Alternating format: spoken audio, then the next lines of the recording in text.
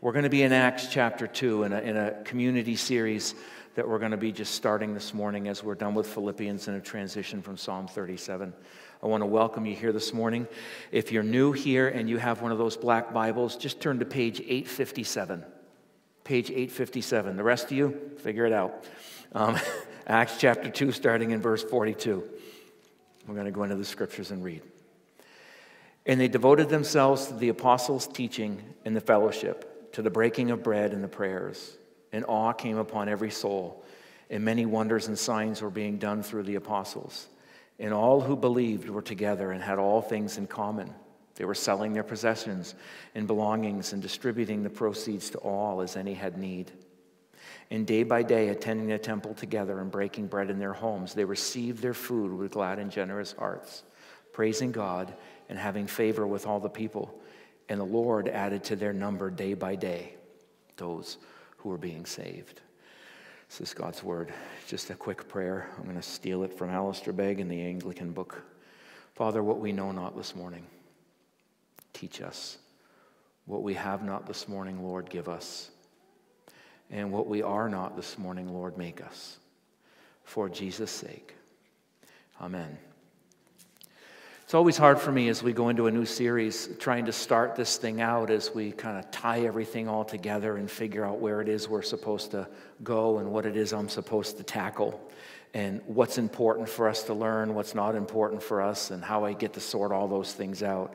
It's always a prayerful thing for me to hear what it is the Lord has for us as we transition into something else. And it dawned on me, as it always does, that it became very painful for me to take a look at and just understand that in the middle of a forced separation of this past year, a bunch of change has occurred in the midst of all of that. And one of the things that I hear more than anything else is the value of coming together as a community of believers, helping one another out, and really understanding that we actually had grown to take an awful lot for granted as the Church of Jesus. And we didn't really notice it until we didn't have it anymore. And I think in looking at the book of Acts, which is probably a really good place for us to go, at least in some key places, is all of it has value for us. But seeing a shift in the worldview of the early church and how it is they functioned, how it is they saw the temple, how it is they understood God's promises to them, and probably most importantly, how it was they were to gather together as a body of believers, and why it was so important for them to do so.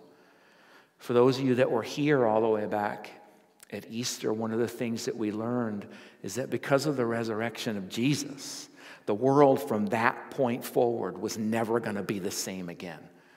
Dead people don't rise to no effect. The world would never be the same again. In the middle of our history, in understanding this, heaven itself broke in upon humanity. And we saw this Jesus walk out of a tomb.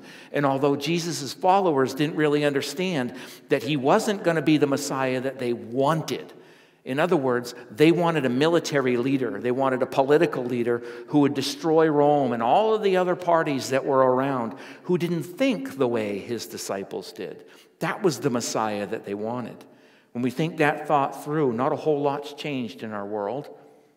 Something that we should really take a look at. No, that long-awaited hope of the people of Israel was still in the future, and it is still in the future for us. But Jesus was, however, the Messiah that not only Israel needed, but he was the Messiah this entire world needed. The whole creation, because of the resurrection of this Jesus of Nazareth, was delivered from that death grip of sin. We are no longer bound to the way things were. That in Jesus, because of his death and his resurrection and walking out of the tomb, we as human beings have the forgiveness for the sins that we were talking about earlier today. That we are set right before God once again. There's nothing that we have to do to get us in a position that God is going to hear us, but rather he has already done everything for us. We are able then to live out that genuine human life. Genuine human flourishing because of what it is Jesus did in and through the care of his Holy Spirit that is in us. That's why it's so important that we never minimize human life at every level. We then learned on Pentecost Sunday not too long ago that because the risen Jesus ascended back into heaven, that same Holy Spirit who lived in him and empowered him to do the things that he did now lives in us if we are believers in Jesus. And not only that, he then empowers us to be able to be witnesses about who this Jesus is and all of the things that he did in this world. The healing of the nations is what I like to tell people. The healing of the nations has happened, and we are then sent out into this world as God's people to share that with the world. Not to become a member of some group or a member of some nation, but the understanding that because of what Jesus did, this world has finally been healed and we have the ability to live the way we're supposed to, regardless of where God has set us down. And that in this Jesus there is salvation. There is forgiveness, there is life, and there is that beautiful and all-famous word that we hear a lot on the 4th of July. There is freedom. There is freedom. But it's not because of anything we did. It's because of everything he did. Go into the world. Go into the world, he tells us. And 2,000 years on, and as near as I can figure, some 5,500 miles away, here in St. Albans, on Independence Day, July 4th, 2021, here we are celebrating that spiritual independence. Both of the independence that we have, that we celebrate this Sunday morning, came at the cost of others. Our freedom is free at a lot of levels, but it always costs somebody somewhere. And that begs the question, how did we get here? How is it we're here in 2021? How did anyone come to Christ along the way? How do we help people still to come to Christ? Small beginnings that turn into long-term faithfulness in one direction. That's how.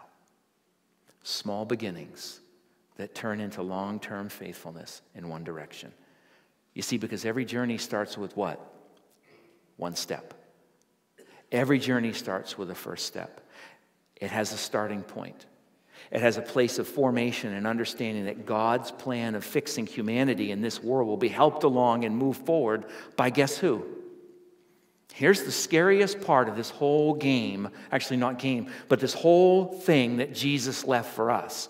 His plan of saving the world gets to move forward by, turn to your left and right and look at the person.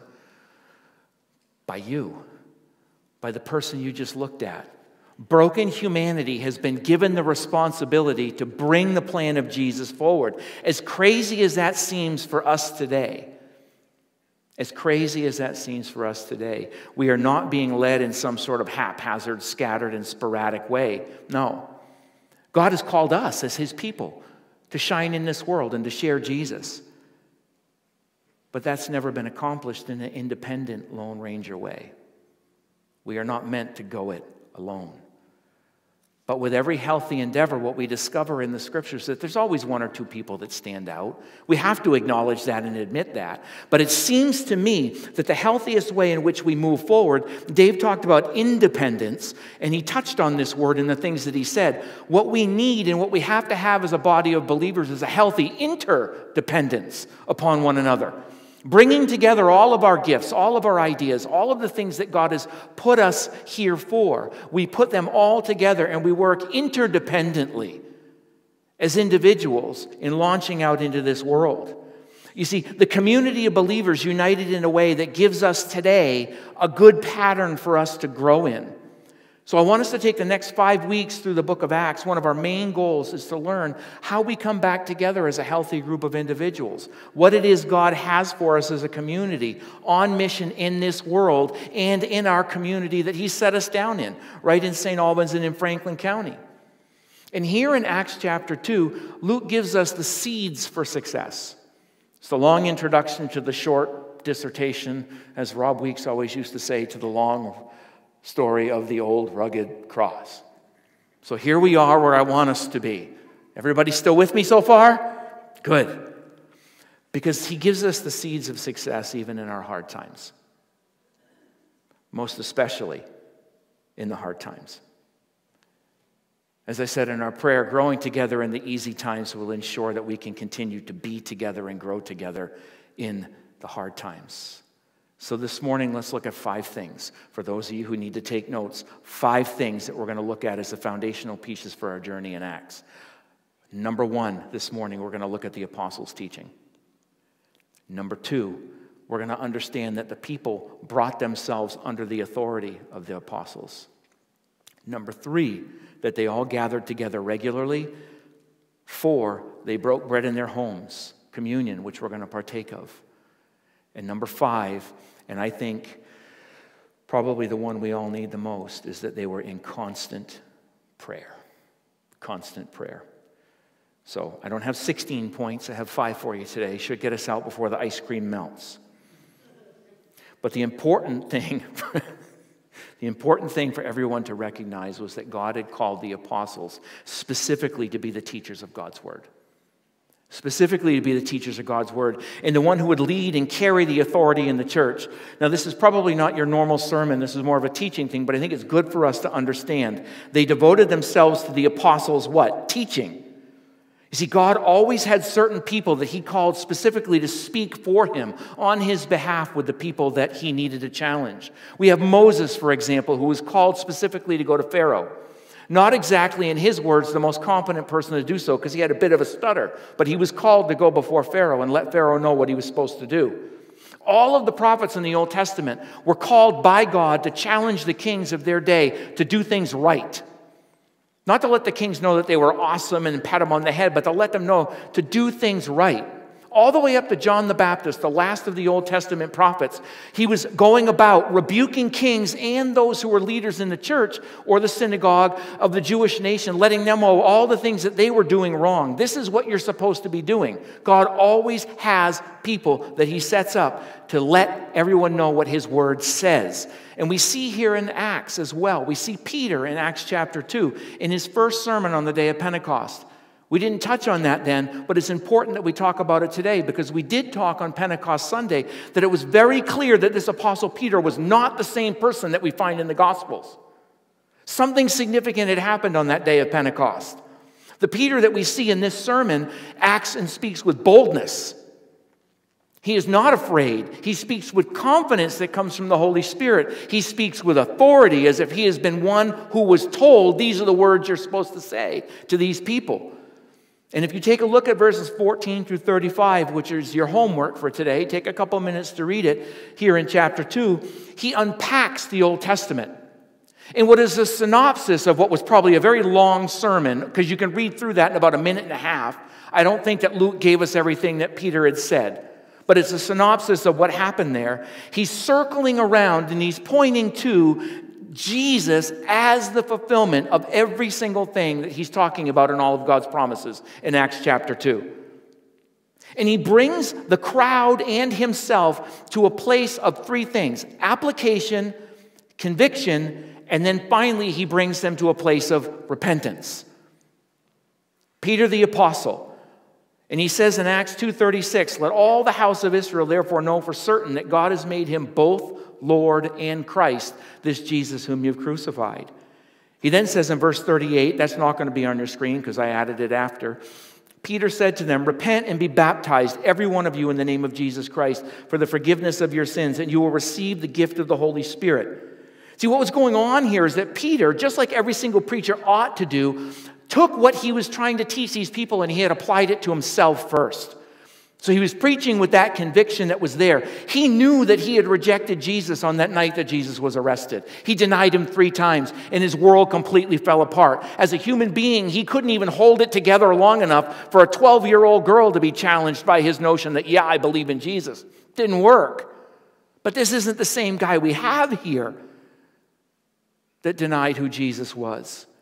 But over the course of these days, Peter had come to repentance. Peter had understood that on his own, he was never going to make it work. And on the shores of Galilee, after cooking him a breakfast, the Lord Jesus forgave him. And the Lord Jesus restored him. Don't ever think, as I always say, that you are so far gone that you are too far gone. None of us are ever in that place. So Peter here isn't preaching something he doesn't get as an apostle. No, he is under the authority of the Scriptures and under the anointing of the Holy Spirit. It's what makes him so powerful in his preaching. It's also what makes him so compassionate and passionate about what it is he's pleading before these people. Let's remember something here. For those of you who know your Bibles, let's think this through. For those of you who don't, you're going to learn this morning that these are the people whom had Jesus killed.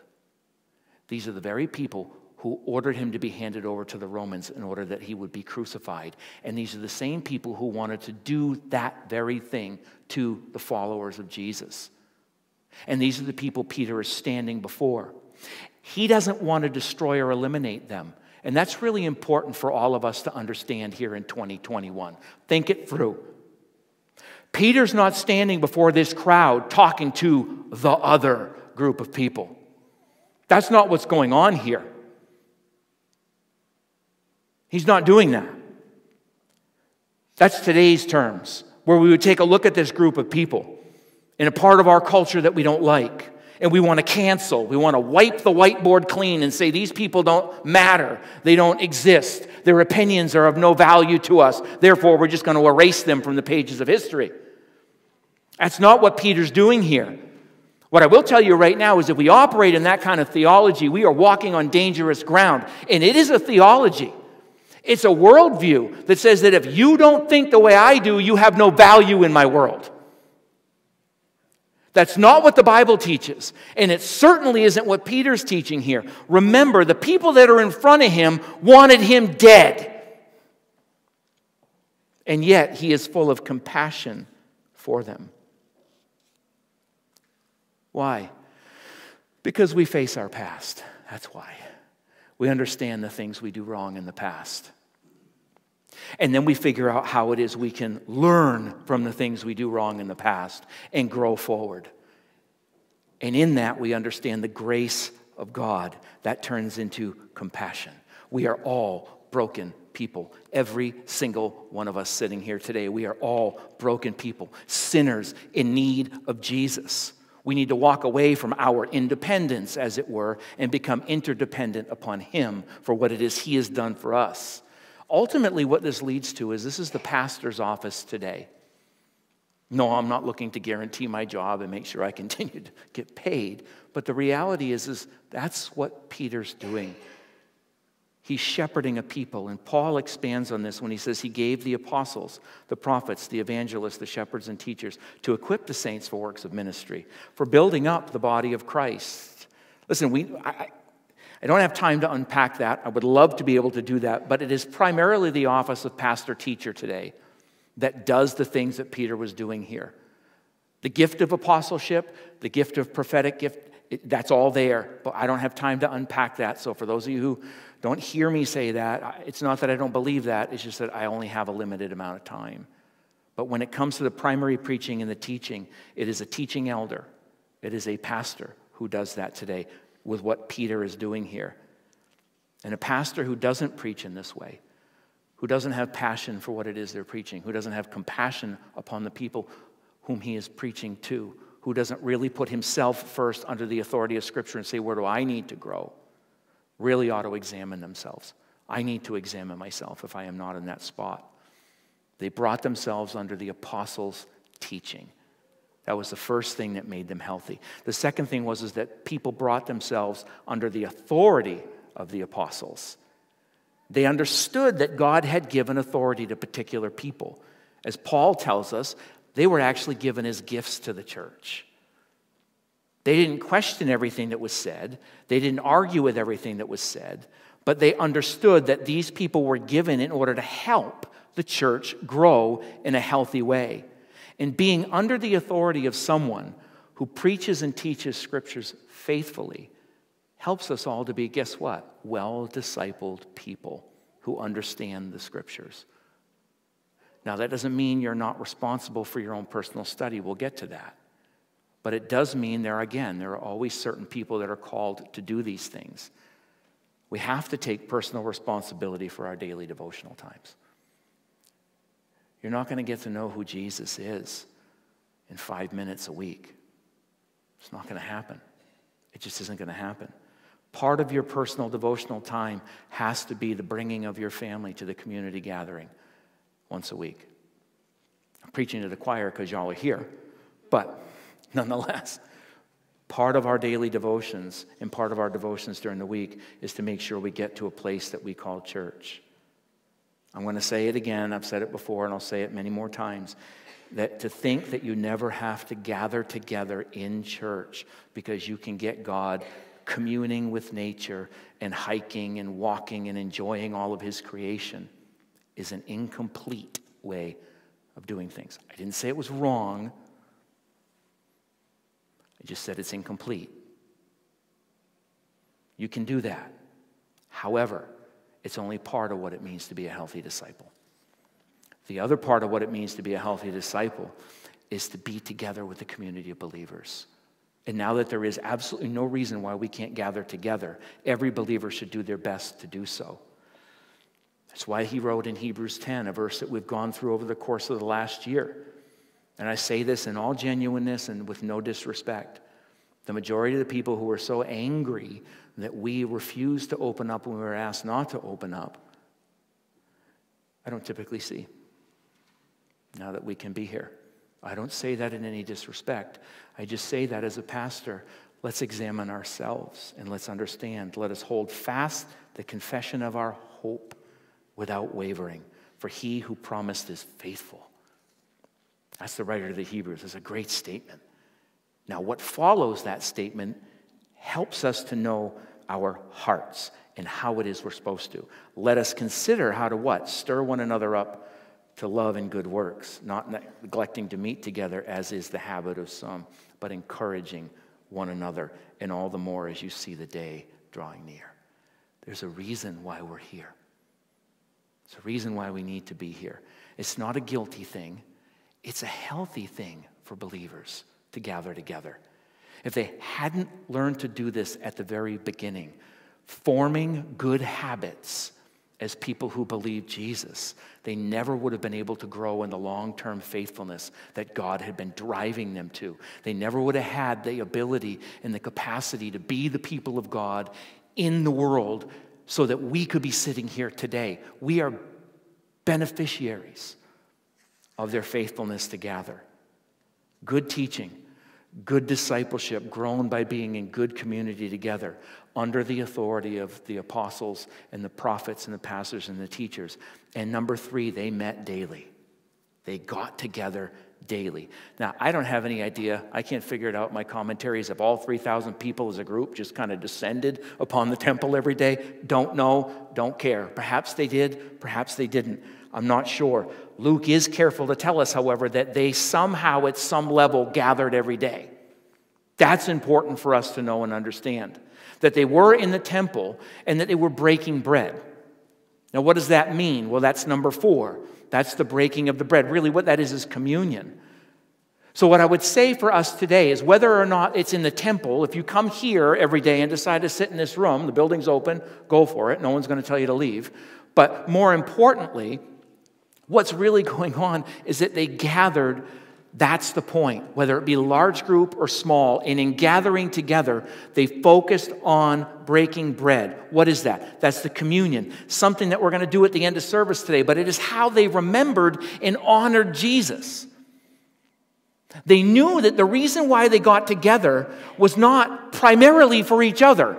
Although that was important, it was to remember who Jesus is and was and what he had done for them, to build each other up in the middle of that.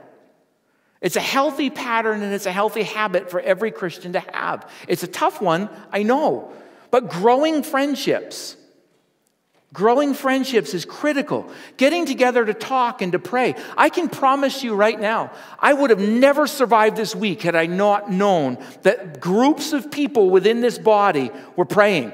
The Douglas family would not have made it from Sunday to here if it were not for the fact that they knew that people were gathering together and praying. It's the only thing that sustains any of us. Because we need to be encouraged to know via a text message that, hey, buddy, I'm praying for you. How you doing? I've said it before. I continue to say it like a broken record. That little word of encouragement I don't think any of us really understands how powerful that is when we are holding on by a thread sometimes, that a community member cares enough to say, I love you, buddy, and I'm thinking about you, and I'm praying for you.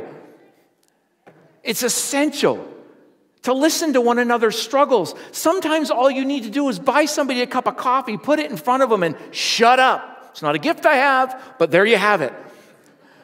Some of you do. Use it. Just to listen to people, just to understand where they're coming from. That's all they need sometimes. Listen, there is 168 hours every week. Genius that I am, Google help me out with that one. 168 hours in a week. I am asking for 1 hour and 15 minutes every Sunday that we gather together here. And that is what is spent together as a community of believers here at Church of the Rock. 1 hour, 15 minutes. And that gives us encouragement in worship and in prayer and in song and in the preaching of the word. But that's not all we need. How many of you eat once a week? Not me. How many of you eat once a week? None of you. You'd starve to death. This is nothing but the buffet table to get us throughout, to give us stuff to chew on, to hang out together with friends by a fire, to talk about what God is doing in our lives. Because Wednesday is going to hit some people pretty hard. And if they know they've got somebody they can go to, guess what? They go to them. They gathered together every day. They wanted to be together in their small groups. They met in the temple. They broke bread in their homes. They grew together. They trusted one another with their issues, and they trusted their leaders as a result of all of these things. To be honest, for so many of us throughout this past year, isolation and the inability to gather was maddening for those of us who talked to, well, everything. It's not even everyone, everything. And I understand that there are introverts among us.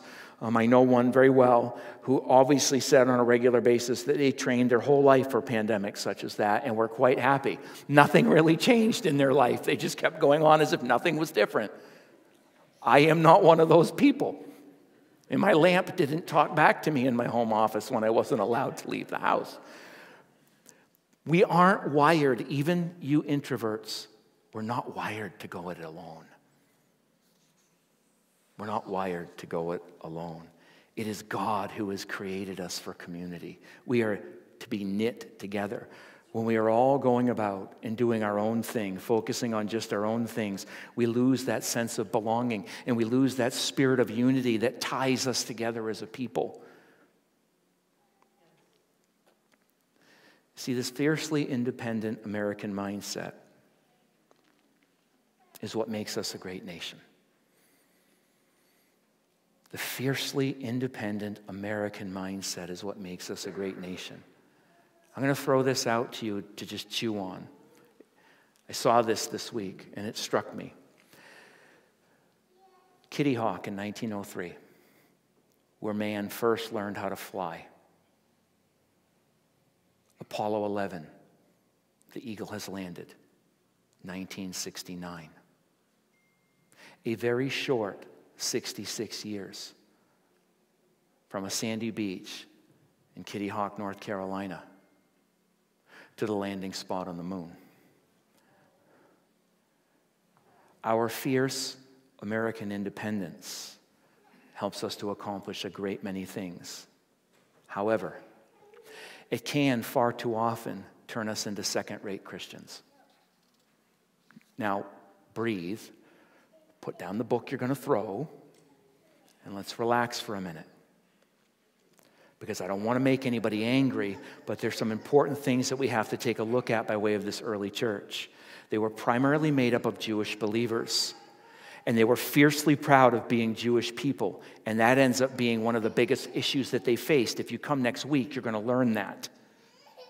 Far too often, division was caused because of the Jewish first, Jesus second mentality of many within the church. You see, Gentiles, a lot of people believed, had to become Jews first, and then Jesus would somehow accept them. We're going to see that outworking again of that problem next week in Acts chapter 6.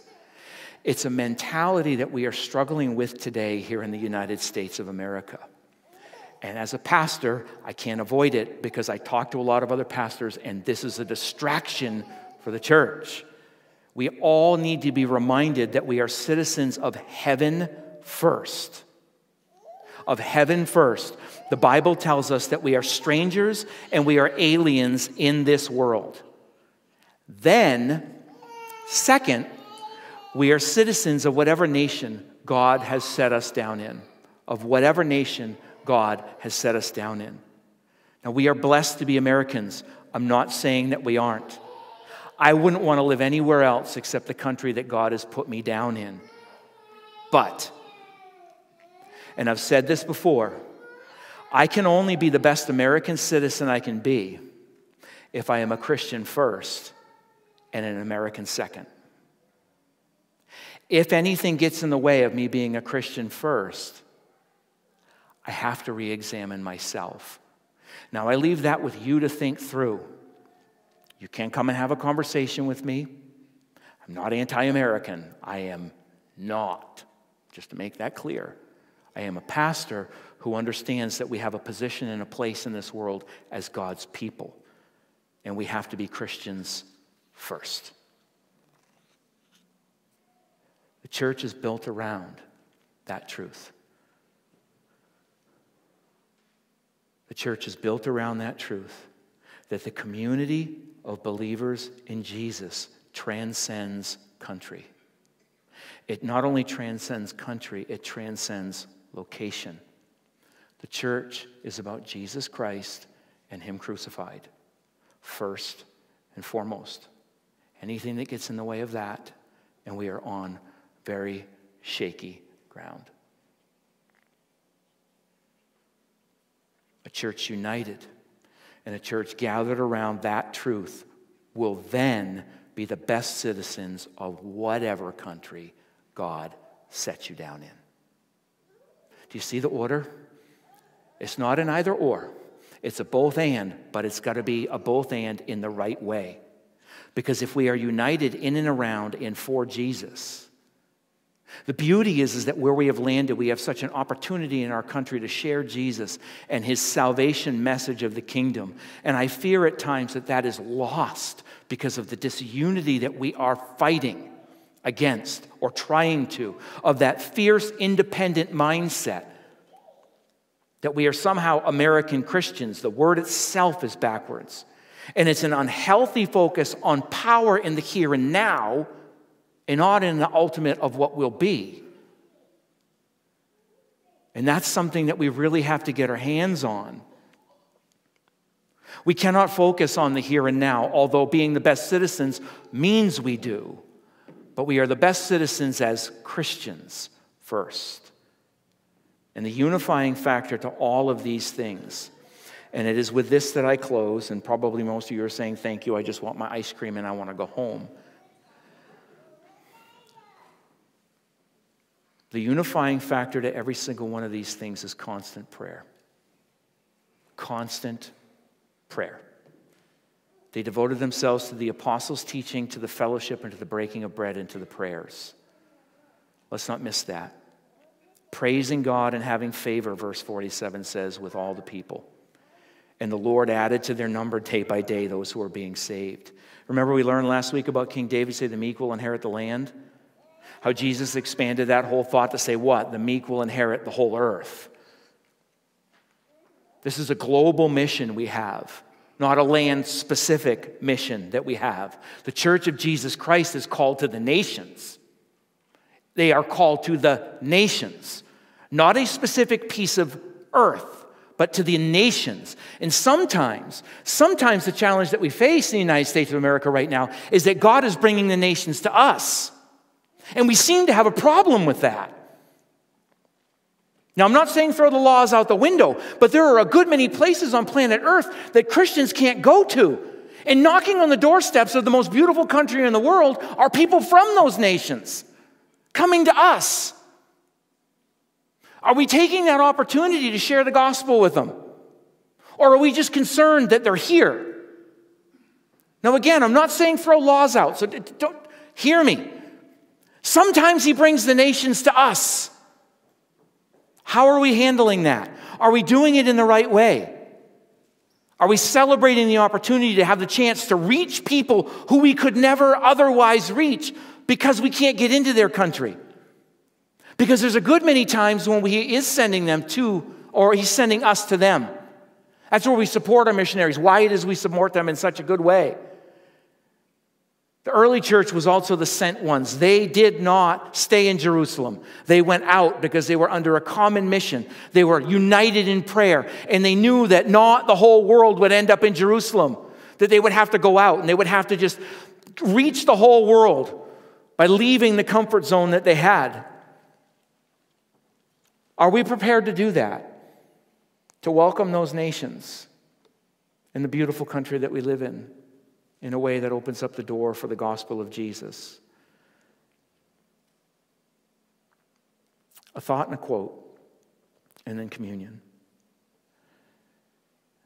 Our founding fathers gave us the beautiful freedoms that we have, and I am so deeply thankful for them. My son serves, as a matter of fact. Most of my family served. I really never joined because I didn't really care too well for the haircuts. My earring and the mullet that I had was just the world to me. And I didn't want to give that up. It took my wife until 1997, and long after it wasn't, not that it was ever cool, but long after it was cool for her to convince me I needed to get rid of that. But our founding fathers gave us the beautiful freedoms that we have. And they were founded on a Judeo-Christian worldview. There's not another worldview that this planet has to offer that would have given us the country that we have. It's found here. That every human being has value. That everyone is created equal. It's the Bible that gives us the ability to have the country we have. And it is God's grace that keeps it. Perhaps in our thankfulness for that, we can continue to use those freedoms for the glory of our King in the sharing of the gospel, because we have that guaranteed to us. There's a world to reach. And sometimes it's right on our doorsteps. There's a world to reach. There's a people to tell about Jesus. And we should be making sure that we are exercising every bit of freedom that we have to best follow the pattern that we see here to share the gospel. It creates proper focus and proper health for the church, as well as a good witness which declares Jesus first and everything else second. That's the important thing. Jesus first, everything else second. And then I want to read a quote to you from Spurgeon, who I like a lot. Just in thanks to you all as your pastor, as Marty prepares to come on here in a month. It struck me this morning, and I've said it before, and I have no time left, and so I'm actually over my time. Wow. I'll just read it. Charles Spurgeon was convinced that he could preach the same sermons to great effect if only his people might pray for him. On one occasion, when asked why his preaching was apparently so effective, Spurgeon replied, very simply, "My people pray for me." I am a grateful pastor because I have a praying church. I have a praying people. And I think that this body is blessed as a united body because you pray together.